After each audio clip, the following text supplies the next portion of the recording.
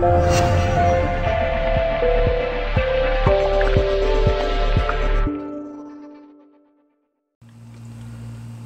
I've had a few requests to do another example of putting a hard drive in a freezer, and just going through and trying to do a couple of additional steps with it. First of all, we're going to throw in these little desiccant packs with it to try to maybe wick out some of the moisture. I don't think that's going to have an effect, because I believe the problem is once you expose the drive to the ambient air after it's been in the freezer, you're talking about a surface that is probably close to 0 degrees, then condensing what air is already inside the drive and what air it pulls in on that cold surface, and it's going to create frost, or at the very least it's going to condense and create moisture on the platters, I think, regardless of whether that desiccant's in there or not, but I could be wrong.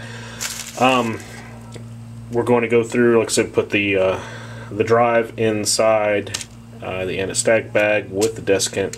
We're going to then take the anesthetic bag, that package, and put it inside a Ziploc bag, and then just for good measure, I'm going to go through and put it in a wrap it in bubble wrap as well. The other thing was somebody requested to have data written to this drive to see if the data would still be accessible afterwards. So what I'm going to do is I'm just going to take this drive right over here to our imaging station and hook it up real quick. Just give me 1 second. Let me set this right here. Just to power it up, we'll make sure that it works good. And make sure it doesn't have any weird noises or anything like that. It shouldn't, though.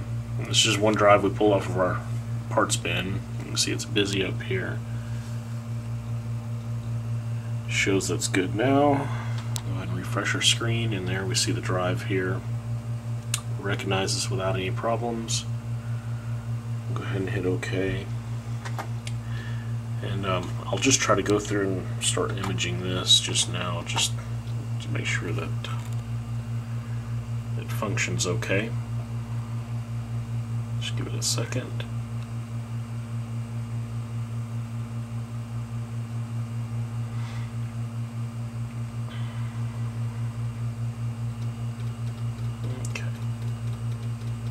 Drive is working good. Actually, the little bit of noise you may hear in the background, it's actually to the drive that's writing to. I think it has the problem. I just pulled one off of parts bin as well. Yeah. But it's imaging again. So we'll go ahead and stop this. Just wanted to show that the drive was accessible, that it does have data. And we'll go ahead and get this wrapped up, packaged up, and ready to go. Alright, I went ahead and got the drive wrapped up. I actually have it inside the anti-static bag, and inside the anti-static bag I also have the desiccant as well. You can see that there. And then I have that little package in a Ziploc bag. Try to go through and squeeze out all the air.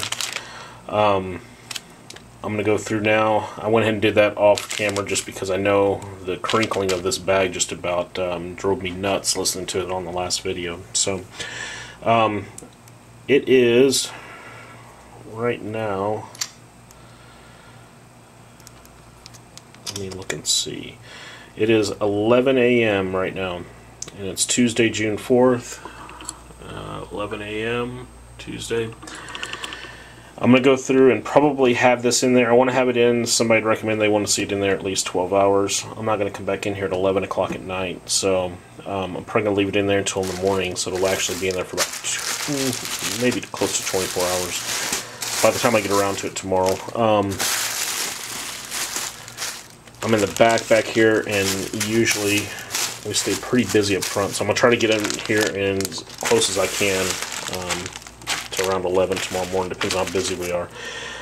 So anyway, I'm going to go through now and just wrap it up in some bubble wrap. Also, just a note, even in our freezer I went the extra step, and we never use that thing, but I went ahead and defrosted it. So there's no additional moisture or anything like that inside there as well. I mean, it is super clean in here now. So I'm going to leave that in there, and we will check on it tomorrow morning and see what the results are. Okay, it is 6:42 a.m. I came in a little bit early. Let's try to do this. I'm going to try to, I just took this out of the freezer. I'm going to try to make this as quiet as I can. Let me just, it's probably an epic fail, but like I said, I know how the plastic was pretty loud the last time.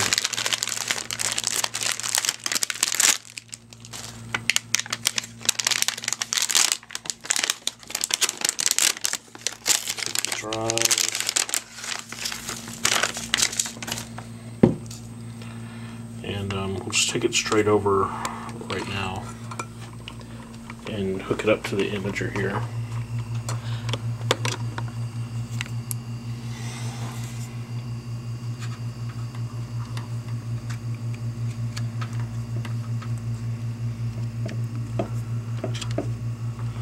You can actually see that dry frosting up on the side, especially along here. Okay, go ahead and power this up.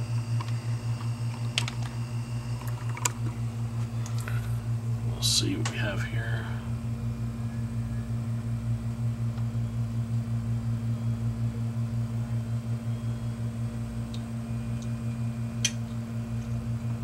Well, that's not good.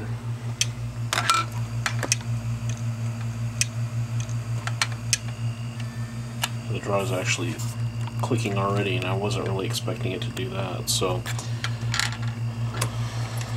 just go through, move this over here. And again, this is just an experimental drive, so it's not a huge deal. I'm gonna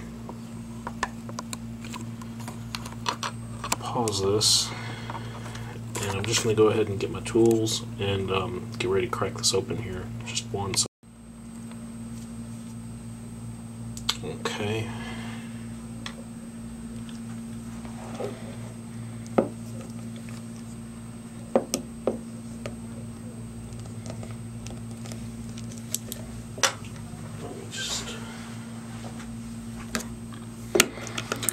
Really doing this informally right now, just because I'm trying to be quick about it.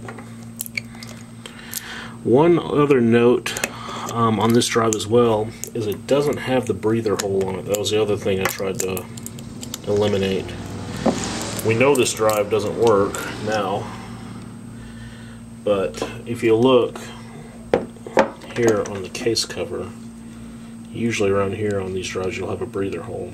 This doesn't have that, as opposed to, I think we used this type of drive last time.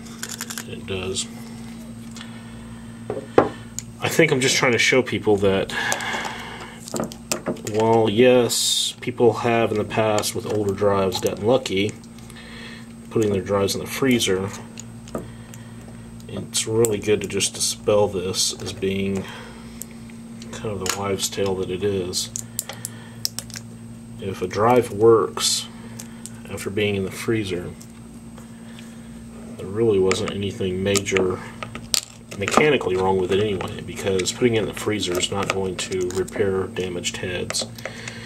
It's not going to fix firmware corruption, and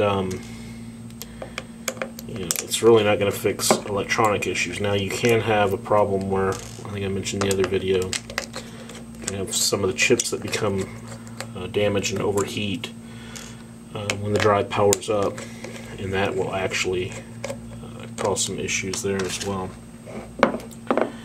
I'm trying to hurry because this thing is really starting to condense moisture on it on the outside. It's really starting to get wet. This is how early this is. I forgot there's 2 screws on this side.